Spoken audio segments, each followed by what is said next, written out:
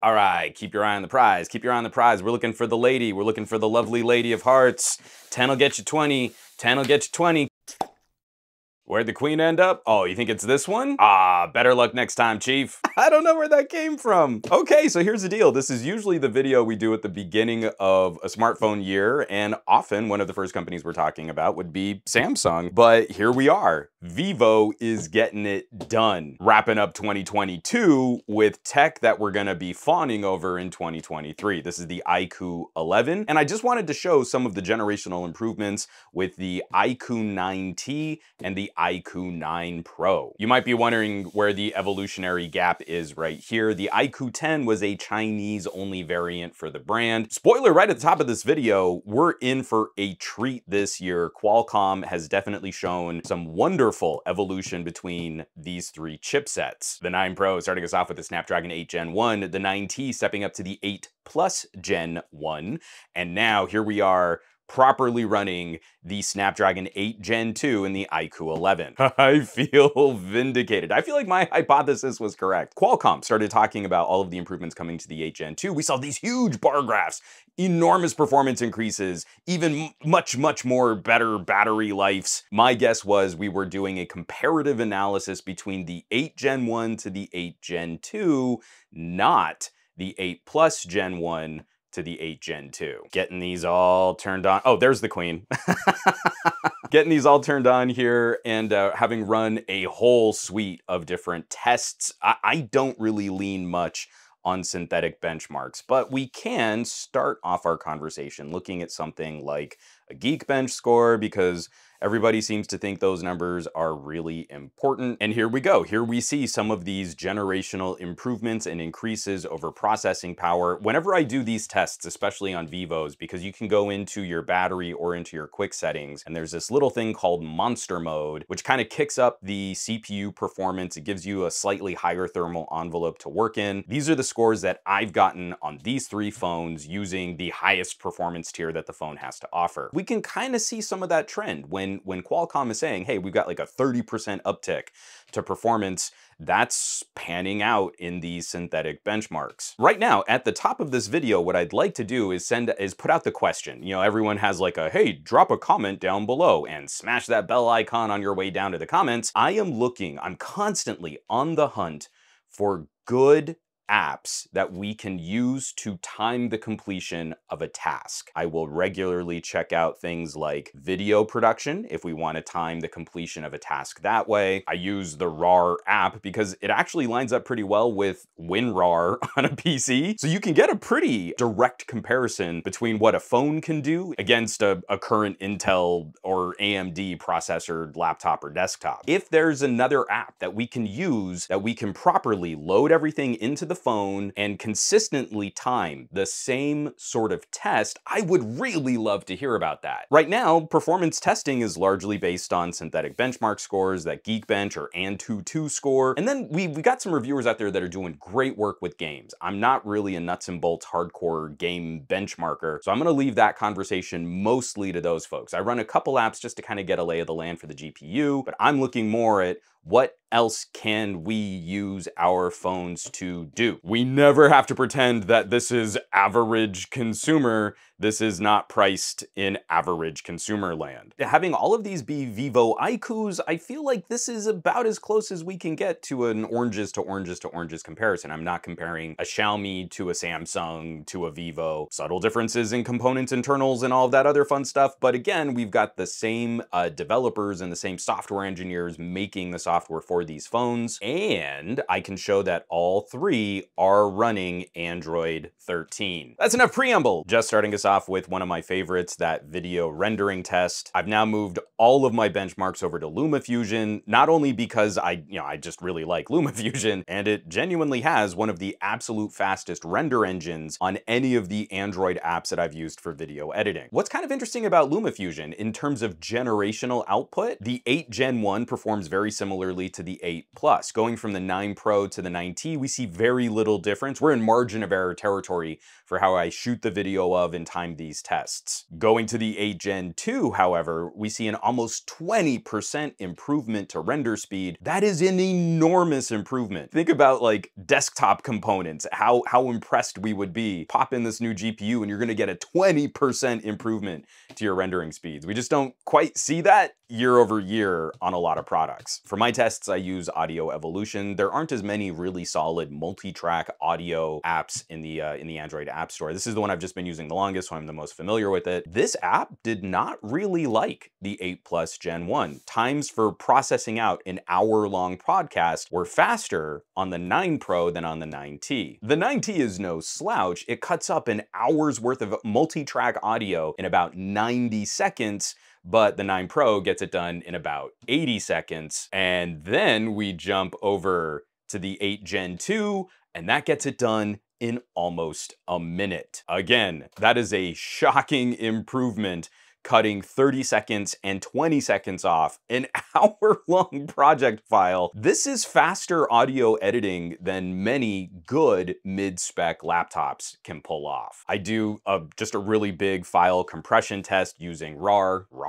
I do something just a little silly for my RAR test because I'm also trying to look at things like thermal performance. The collection of files that I try to compress can take over 10 minutes. And this is one of the tests that definitely got impacted by the change in Android over to scoped storage. I've got editorials and videos out about that, but it was a way that Google tried to make your storage more protected, but it sapped a ton of performance from apps that really have to dig into your files. But the 8 Gen 2 has set my new record. The iQOO 11 is now standing at the top of the heap for this very CPU-bound task, just narrowly edging out the Xiaomi 12S Ultra, showing us something that can kind of keep that performance a bit more consistent. And lastly, now my most brutal test. Again, I'm running this kind of purposely silly looking at photo processing. So I run a batch of photos through Photomate R3. I'm taking 200 RAW files from a Sony Alpha, a full-frame mirrorless camera. All of those RAW files, they get processed, all of the colors and stuff get adjusted, they get squished down into JPEGs, and then I time halfway through. So the first batch of 100 and then the second batch of 100. So we can really see over a prolonged period of time, how much does the phone slow down kind of running a consistent workload. This is one of the things that you cannot get a sense when you're using a synthetic benchmark. When we're running a synthetic benchmark, the phone is constantly running a bunch of these tiny little tasks. It's a little burst of activity and then it moves to the next. Even when you run a synthetic benchmark over and over and over and over again, you have this spike of activity in a moment of rest, spike of activity, moment of rest. Now there's something similar happening here where you process one photo and it loads the next, and you process one photo and it loads the next, but you're keeping a more consistent workload than shifting gears and testing all of these different little elements and components of what a CPU can deliver. Over the course of 200 photos, the 9 Pro is the slowest by a pretty decent margin, but it also starts out slower. At its fastest, it's slower than the 9T at its slowest, so it is trying to keep a more consistent performance. When we see that kind of thermal throttling engage, all phones will slow down over time when you give them an intense workload. It's kind of upper mid-pack. It's actually handling the throttling decently well. Now the 9T starts out as a screamer. It was one of the fastest phones of the year at the beginning of this test, but then throttles down a lot more by the time we get to the end of the test. The 8 Plus Gen 1 is a better version of the 8 Gen 1, but it's still an 8 Gen 1.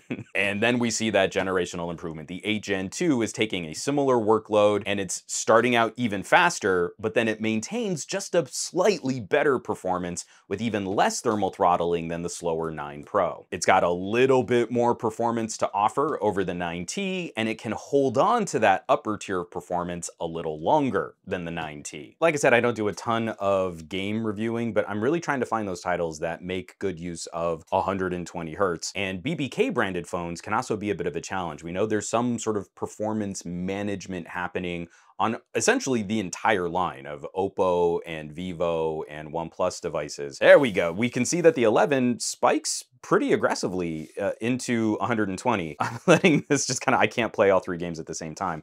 We don't have a proper frames per second counter in this game, but where these 2 phones almost consistently kind of cap you at 60 frames per second in a lot of games, this will find those moments where it's playing above 60 frames per second. Unfortunately, we've got to use the FPS monitor, the refresh rate monitor that's built into Android, and on these phones, they only kind of line up in 30 frame per second increments. So you see 30 frames per second, 60, and 120.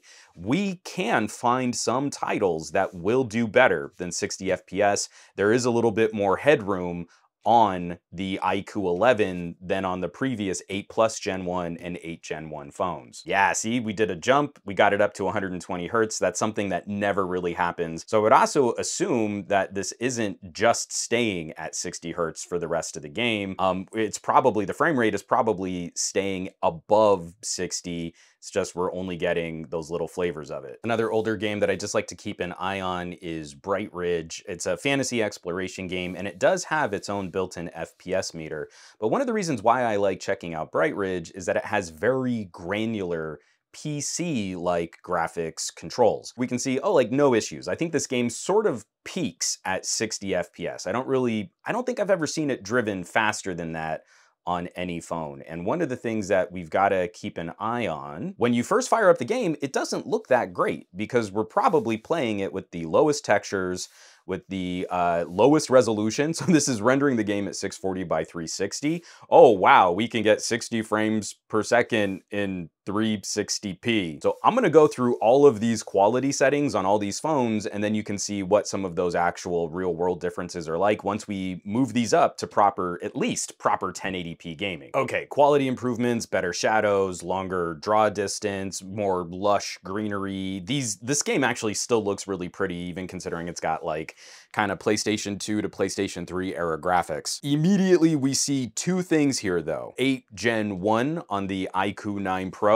immediately dips below 60 frames per second. We're taking like 10% off of that, hovering between like 52 and 57 frames per second. The 9T with the 8 Plus Gen 1 is staying right around 60 with little dips into the 59s. The iQOO 11 on the 8 Gen 2, if you see a tiny little dip into the 59s, it's almost perfectly staying above 60 just for this loadout. We're not moving, we're not running, it's not having to draw anything else farther in the distance. This is just immediately we see that frame drop on the GPU on the iQOO 9 Pro. And I've been testing this game for years. You're just gonna have to take my word for it that this is the smoothest gameplay we've ever seen on an Android running full 1080p resolution and the highest graphics settings in this game. This game has been around forever, and it's actually pretty impressive that it's only till now that we've seen any phone really try and max out all these quality settings and still stay really decently into the high 50s and at 60 frames per second. The iQOO 9 Pro is still a champ. I mean, this is a beastly powerful processor, but where we only saw dips down into like the 55s, we'll occasionally see dips here down into the 40s. So here we're rounding that ridge, and you can noticeably see now that we're down to like 40 frames per second, that is a very a 20 frame per second drop is a very noticeable difference in the fluidity of your gaming experience, which is probably about as good a place as any to start wrapping this video up. I am super excited. First of all, I'm super excited, and a huge thank you to Vivo and iQOO for setting all of this up, because getting to see this generationally on the same line of products is really insightful. It really helps to have a similar feel per phone and then compare those performance differences. This is that part of the video where I say, hey, we're really in for a treat. The 8 Gen 2 is finally realizing all of the promises that we've had since the Snapdragon 888 and the 8 Gen 1, a higher tier of performance with a little bit better battery life and a little bit more consistent tier of performance. But this is also the place where I've got to reiterate, these phones are high performance handsets. You should not feel bad if you have an iQOO 9 Pro. This thing is still a monster performer when you hit it with those harder tasks. The tasks that we've been showing here. If you've been watching this video and you have that inkling to go down into the comments and say something like, oh, but who does things on their phones in a world where people are doing composite videos with green screening on TikTok, then you're really bad at technology. You shouldn't be that techie. You should try to get more use out of your phone, and there are good reasons to step up to more expensive phones when you do that. And that's why we've got to do a more consistent job of testing them beyond just looking at some of the synthetic benchmarks. If we just looked at Geekbench scores, we really wouldn't have as good a sense of one phone's a little bit better at audio processing, another phone is a little bit better at video and rendering. We can look at the Pixel as a perfect example of kind of upsetting the apple cart on that kind of scoring. And the last note to go out on is just seeing how exciting the competition is getting internationally, where the iQOO 11 is making it out to more markets. This isn't just a Chinese first phone, well outpacing Samsung in a lot of the territories where Samsung can compete really well. We unfortunately won't get something like this here in the United States, and that's a shame because people are already getting to play with next year technology this year. As a big old North American tech nerd, that makes me really sad. Emphasis with my finger. Hopefully you find this kind of stuff interesting because I really do genuinely want to know if I'm going to spend more on a phone, can it really do more? I'm not looking to spend $1,000 on a phone so I can be average. As always, folks, thanks so much for watching, for sharing these videos, subscribing to the channel. All of the support lately has been absolutely fantastic. Oh, there's that Queen of Hearts again. Liking, sharing, and subscribing is always greatly appreciated. Those of you who are clicking links down in my description, if you're heading to my home site, SomeGadgetGuy.com, or if you're joining the list of names scrolling by on your screen from my Patreon, patreon.com/SomeGadgetGuy. This list is basically the coolest collection of tech pals in the universe, so I hope you'll check them out. Now, you know where you can find me around the rest of the internet, at SomeGadgetGuy on the Twitters and the Twitch, not so much on the Facebooks or the Instagrams, but now I'm also very much on the Mastodons. You can join me over on techhub.social on Mastodon, and I will catch you all on the next video.